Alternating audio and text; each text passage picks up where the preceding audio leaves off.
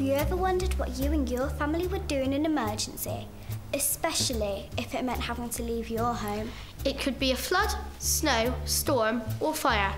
Anything that could put you or your home at risk. Would you know what to do? Do you have a clear plan? Do you even know if your home could be at risk? Here's our simple guide to making sure you're prepared.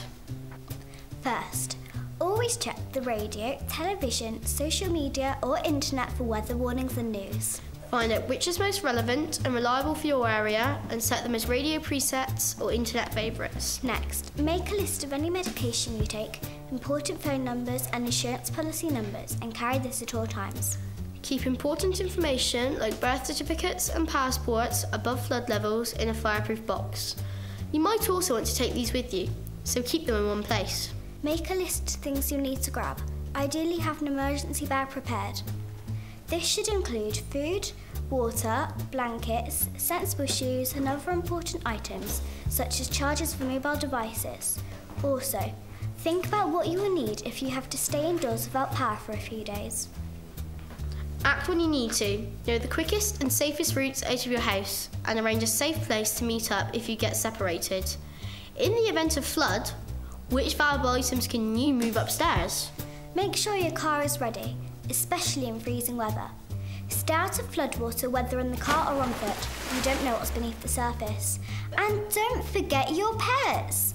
They need to be moved to a safe place with plenty of food and water too. Call the emergency services if necessary. Follow their instructions and don't put yourself in harm's way. Don't forget to help others who may need it. Do you have family, friends or neighbours who can't manage on their own? And if you need help yourself, is there someone you can call on? So remember, you will recover and get back to normal much quicker if you are prepared beforehand. So let's recap. Check information sources for weather warnings and news. Make a list of important numbers and medication and carry this at all times. Have an emergency bag ready. Act when you need to and recover. Have a clear plan and keep safe. Ooh, that's clever. I thought so. You'll find what you need to do as well as contact details for organisations that can help you in your area in our leaflet. For that and more information on how to put together your clear plan, please see the website. Thanks for watching.